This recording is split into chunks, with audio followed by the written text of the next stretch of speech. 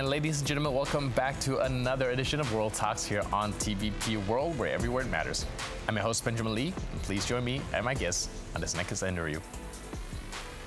Germany and France are pushing for a Europe-wide deal on migration with the UK, citing the adverse impact of Brexit on asylum and migration policies. In a joint letter, they emphasize the need for a coordinated approach to manage irregular flows and the risk involved in channel crossings. The move coincides with Labour's renewed diplomatic outreach to the EU, potentially paving the way for new agreements. However, the negotiations could be complicated by demands for post-Brexit concessions on youth mobility and refugee settlement. Joining us today on TVP World to discuss this is John Dalhuisen, Senior Fellow at the European Stability Initiative. Hello, sir, and welcome to TVP World. Good morning. So, first of all, can you help us understand the timing? Can you elaborate why Germany and France are pushing for this migration deal with the UK now? Does it have anything to do with the new government being voted in? Certainly, I think the new government being there is the thing that has opened up the possibility of such a deal being made. And France and Germany both have their interests in controlling irregular migration, sounding like they're offering solutions on these. They've had these for some time. It's been very difficult for any progress to be made on these issues, despite great interest from the UK under the Conservatives, the post-Brexit, the Brexit-generating government. Obviously, there's a sense that this has changed now with Labour and Starmer in power. He's just done his European tour. He was in Paris and he was in Berlin recently. He's clearly signaled that cooperation on controlling irregular migration across the Channel is a priority for him. So France and Germany see an opportunity here, perhaps to offer the cooperation that he really needs on this, but to extract some other things that they're also interested in, which extend beyond controlling irregular migration to, as you just pointed out, legal mobility, so regular migration, easier migration, particularly for youth mobility, but perhaps also other EU citizens into the UK. Right, you mentioned there's difficulty in the process even though there is mutual interest. So what's stopping them from coming to the table and striking up a deal if it is in both EU and UK's interest to, well, limit the migration from some third world countries to, well, enhance mobility of the youth? Well, there is a very strong shared interest in controlling, indeed eliminating irregular migration across the Channel. And this is indeed possible, and it will only be possible through a cooperation, a return agreement, essentially, between the UK and the EU. It's the only thing that will control it. The difficulty until now is that the focus has been exclusively on security cooperation. This won't offer that level of control. But there are complications. What is it, the quid pro quo? So for the UK under the previous government, there's always been an absolute refusal to see any kind of increased mobility in the other direction, either for asylum seekers being able to travel regularly to the UK, some kind of quota for asylum seekers to compensate for the fact that none are arriving irregularly. And now, indeed, France and Germany also suggesting that other forms of legal mobility, so increased migration of EU citizens to the UK, should also be on the table.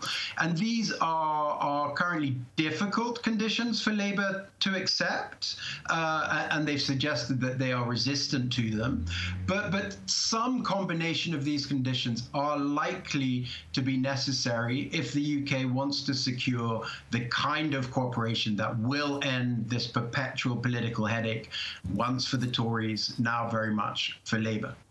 Right, you mentioned this position, well, puts the Labour in a difficult position for them to accept some of these terms. But when it comes to the mobility of the youth, when it comes to legal migration, where's the difficulty in that? Sorry, I missed a little bit. Question, if you could repeat it, please. Right, you mentioned that. My apologies. No problem. You mentioned that there's a difficulty when it comes to, well, It's putting Labour in a difficult position to pass some of these, increase these mobility and for the moving of these migrants. Where is the difficulty stemming from? What's running counter to the UK's interest? Well, I mean, there's a difference between what's objectively not in the UK's interest and how a public political climate is on this, what public opinion seems to think about increased migration. Obviously, controlling migration was a strong driver of Brexit. Reducing the free movement of EU citizens into the UK was a strong motivation behind it. So new deals that seem to reopen that possibility are difficult, and they're also difficult for Labour, despite its more relaxed views on mobility generally and EU relations in particular. So I think this is ultimately the stumbling block, a public opinion that's very wary of increased migration and that has received, nonetheless, as you pointed out, post-Brexit, much more net migration to the UK than it had before Brexit.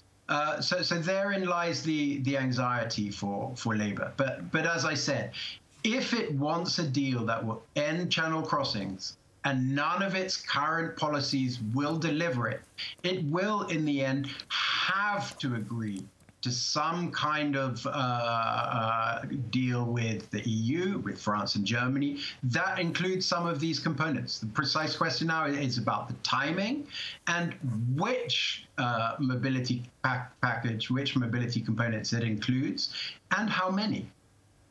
And how coherent and unified is France and Germany coming into this negotiation? We're seeing recently some different national perspectives on immigration and migration, even within France and Germany, with Germany recently closing its border and France, well, both countries kind of voting in politicians that are more in the anti-immigration policy. For them to now talk to UK about migration while they're still trying to figure out themselves, do you think that kind of weakens the unity of the message? I'm not so sure. I mean, they might be both going about their migration challenges in different ways and not always in hugely compatible ways. But the overarching interest of both of them is very much the same.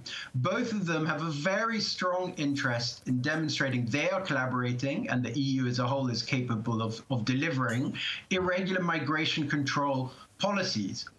One border on which it can do this is its border with the UK, and it should be looking at what policies along this border, along this external border where there's outward irregular migration, can we develop that we can use to inspire policies on our southern and eastern borders where we're experiencing inward irregular migration.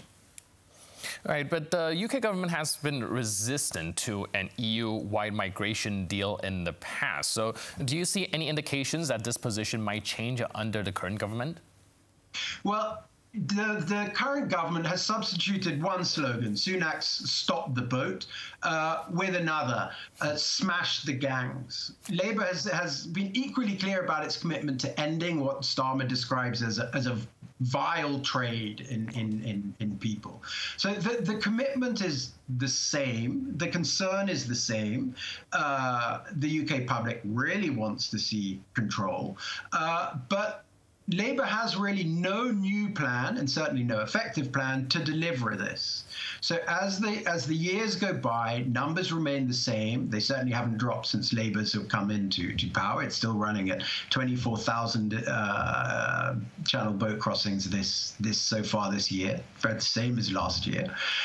It will need a policy that delivers it, and the possibility of returning all those that arrive to the safe countries of the EU, perhaps France in particular, is the only possibility that will end this route. So sooner or later, Labour will have to come around to this policy and will have to accept at least some of the terms that France and Germany are now articulating. And there will no doubt be a lot of horse trading on this, but Labour will have to be able to sell this to a UK public. And I'm fairly sure that it would be able to. an arrangement whereby the UK was taking, say, 20,000 asylum seekers through an orderly process from France and Germany, in return for France and Germany taking those who arrive across the Channel back, is sellable to the British public once they have also understood that it is the only thing that will deliver what they want, which is control. Right, and also we do see recent changes in the fringe government. Do you think that affects its stance on migration and the proposed deal? I think it perhaps makes it a little bit harder to negotiate with France on this. I mean, obviously, as the France and Germans are suggesting that negotiations should be conducted by the EU, it's not obvious that the EU will be the best negotiator for this deal. It has its own interests. But